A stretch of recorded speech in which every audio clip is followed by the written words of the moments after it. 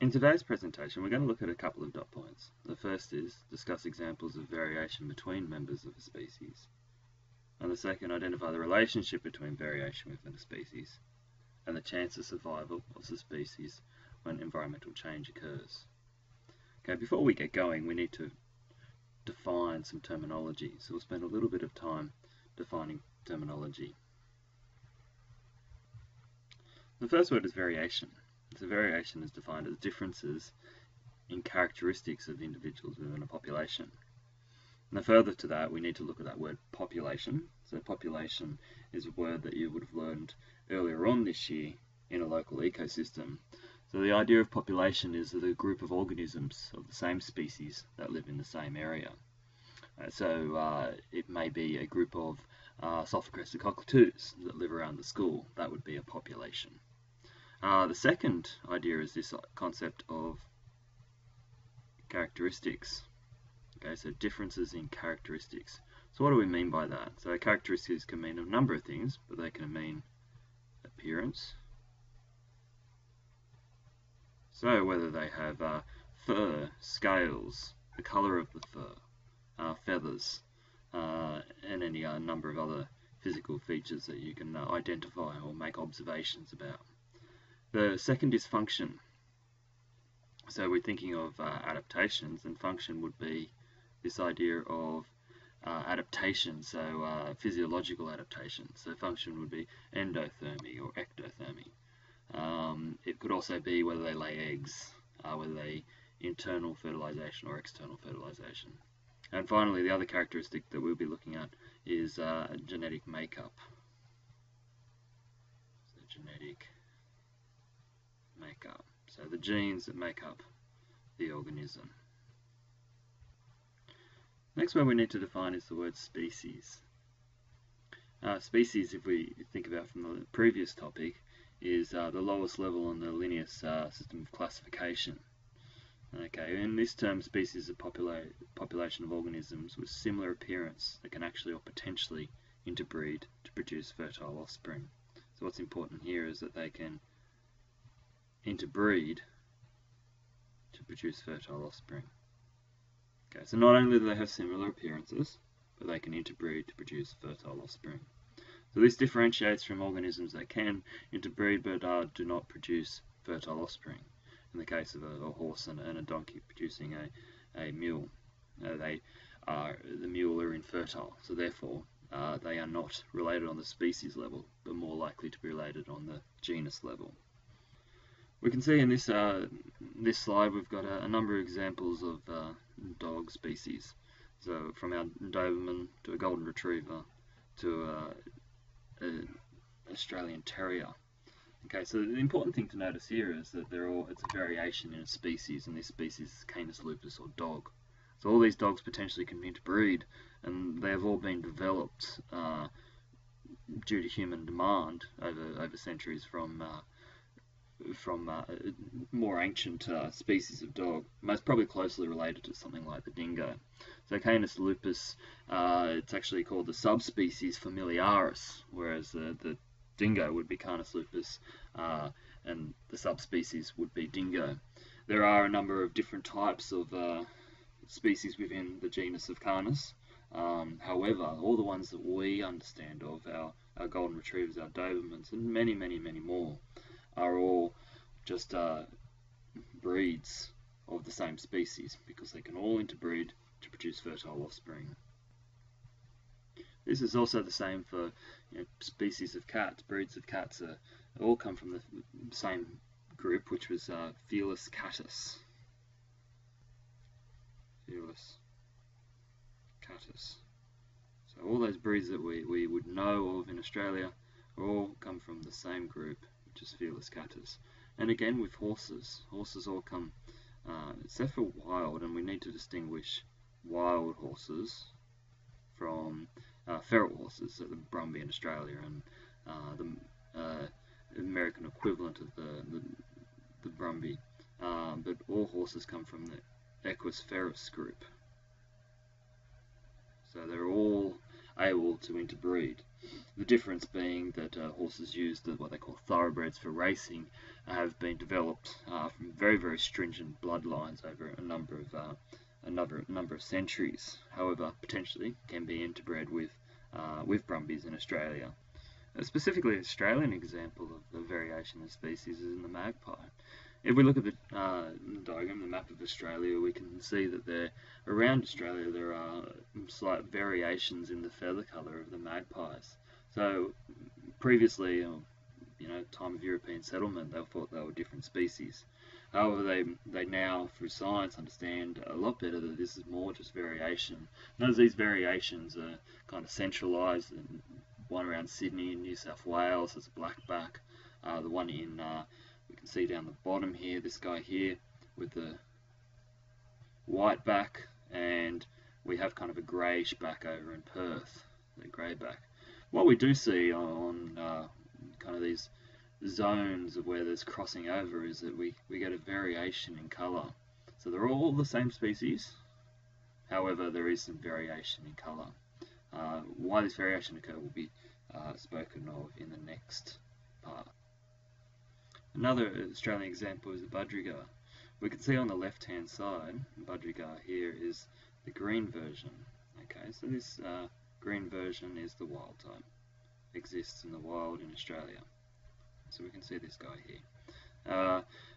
However, due to selective breeding and captivity, there's been a vast array of colours being developed. And we can see just a portion of the different colours developed from our canary yellows, still budgerigar, to whites, blues, what they call pied, where there are variations in colour, all the way to pink and red. They do have even feather variations where the feathers colour their eye and they're long and long and whispery kind of feathers as well. So we can see that through selective breeding we can bring out variations that exist in the gene pool of the budgerigar that not necessarily exist in the wild, because obviously in the wild, being green in green trees is a massive advantage. They won't get preyed upon by hawks if they're green as easy as if they're another colour where they can easily be seen.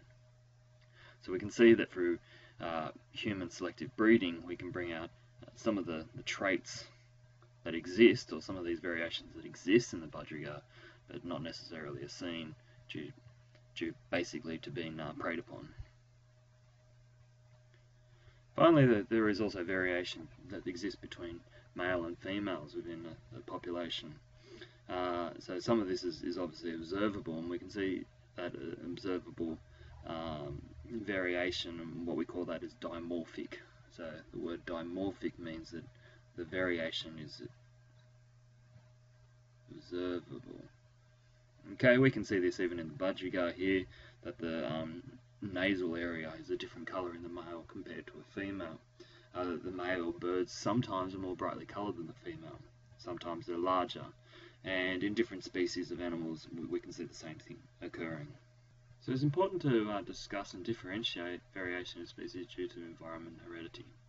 Environmental variation is not due to any genetic difference, but is influenced by the access to nutrition. If we look at children in Africa compared to children in the Western world, we can see the effects of nutrition. Skinny limbs, pot belly due to lack of food, and if they to survive, sometimes they're skinnier and don't reach their full height. That is compared to people in the Western world who have more access to food. Competition for resources, competing organisms within an environment where one organism will eventually win, the other organism will not be able to survive. And abiotic factors. So abiotic factors are important as well. So we think abiotic factors were availability to water, availability to sunshine, especially in plants, sunshine, and getting above the canopy to reach sunshine is also a very important factor. If we look at the idea of heredity, so where variation is due to heredity, it can be passed onto the offspring from the parents. It is this type of variation that is linked to genetics and is originally introduced into a population due to mutation. So there's a genetic link, and it all has to do with mutations that occur. And these mutations that occur from time to time can be carried on from parent to offspring, parent to offspring. So also important to think there that not all mutation is bad. So not all mutation is bad. It's actually essential for variation to occur. Last thing to say about hereditary is that it's essential in the study of evolutionary relationships of all organisms. Without this understanding of how organisms are related, we have less of an understanding about where we come from as well. Final point to make is that sometimes there is a combination of genetic and environmental causes that cause variation in an organism, such in the Arctic fox and other Arctic animals. So we can see the Arctic fox at the top. In obviously the summer months, its fur is dark green patches, and even the white isn't as white. And then we can see the fur in the winter in the lower picture that is much whiter. So the colour of the fur is a genetic link. However, it is the actual cold, so it's the cold or the extreme cold, that brings about this changing in fur colour. So we can see that both environment and genetics play a part in the fur colour in the Arctic fox. Next section we're going to look at is variation in survival of population when environmental change occurs. Environmental change. So what is or leads to environmental change? These things can include temperature, where an environment gets hotter or colder. Okay, so over a sustained period of time. The other thing is water availability.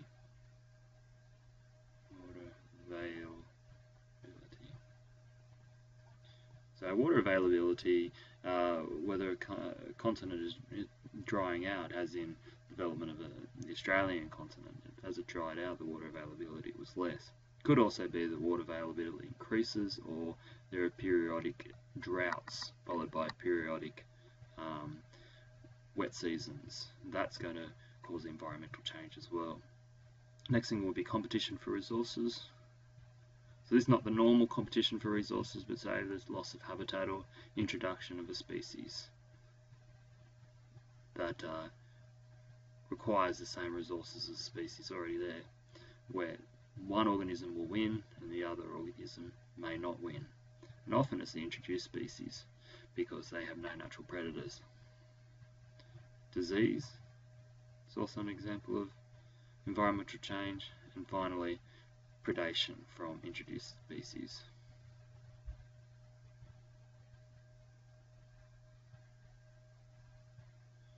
So some of those introduced species into Australia might be cats, foxes, dogs, to name a few. We'll look at specifically how variation causes environmental change. So it's very important to note that variation exists amongst members of the same species, and we've been looking at that through examples of the dog, budgerigar, and even humans. Variation exists. So variation exists amongst members of the same species. That always occurs first. Point 2 is that sudden change in the environment. So sudden change in the environment. Individuals with variations that possess an advantage are more likely to survive the changed conditions. Those that do not have this variation are less likely to compete or survive. Okay, so it's not necessarily that they'll die straight away, they just might not be able to successfully breed, which it still has the same detrimental effect over time. Third point, those individuals that survive pass on their characteristics to offspring. So reproduction. Over time, less favourable characteristics will be removed from the gene pool. Now this is also important, that just because individuals have a characteristic survive, they're not necessarily going to pass just that on. There is still some variation that will pop up from time to time, and if the environment was to change again, it's important that variation still exists. However, over time, less favourable characteristics are removed. And finally, over time, the favourable variations, which we now call adaptations, become more dominant within the population. So it's important, as I said to start with, that the variation exists way before the environmental change occurs, and that these are selected over the variations that are not as favourable. So where all these ideas about variation fit in is really comes down to the crux of what Charles Darwin and Edward Wallace had proposed, so that evolution occurs by this idea of natural selection. And they both came up with this idea independently of each other. Charles Darwin had travelled around the world to Australia and most famously to the Galapagos Islands, where he had observed the beaks of finches and a number of other organisms. Alfred Wallace had travelled a fair bit around Southeast Asia and noticed a change in organisms through Southeast Asia, which is now called the Wallace Line. Interestingly, the Wallace Line also sits along the tectonic plates, so there is a change in organisms that are coming from the Indo-Australian plate and the plate that Australia collided with some millions of years ago. So in 1858, they both accredited to this, and Charles Darwin famously wrote a book, which was Natural Selection by means of, evolution by means of natural selection. So they pointed out these ideas that variation must exist, just as we looked at before. Variation must exist. So individuals that reproduce sexually show variation. Next point they made was that there are selective pressures. What they mean by selective pressures is that changes in the environment that put constraints on organisms determine which individuals are best suited to the changed conditions. So the selective pressure might be availability to water. Availability to water. So organisms that are able to conserve water, say plants that can conserve water, less water is lost through evaporative cooling, are going to survive over plants that are more high water demand. This leads to the third point, survival of the fittest. Now, survival of the fittest always comes with this idea that more organisms are reproduced than can possibly survive to reproduce themselves. So individuals that outcompete those with less favourable conditions will pass on genetic information. So individuals that outcompete can pass on their changed conditions or their changed variations. Survival of the fittest, it's important to say that it's not just the strongest. In Australian history, if we look at the death of the megafauna, which we're going to down the track, the megafauna were bigger than a lot of the current species we know, but their energy demands were much, much higher than a drying Australian continent could afford, so they became extinct over time. So the survival of the fittest is, again, what is best suited for the environment. Now the final point to make is isolation. So isolation prevents inbreeding.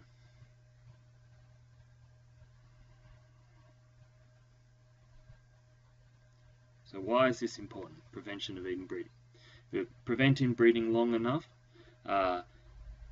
evolution will occur, species will show variation that's much different, and lead to them not being able to reproduce with organisms they once could. So two species are isolated on two different islands and are separated for long, long periods of time, and they are no longer, either it's due to things, functional things, so the way they behave, or whether it's due to structural things, they're no longer able to reproduce. So this prevents inbreeding, and it leads to this idea of what we call speciation. Speciation, the development of a new species because of all these factors. There's variation, there's selective pressures, a change in the environment, survival of the fittest, where the most suited organism to the environment occurs. So most suited organism survives, and the ones that are less suited do not survive. And then finally this idea of isolation. So isolation of two groups of a species of organisms, and over time those variations lead to the development of new species.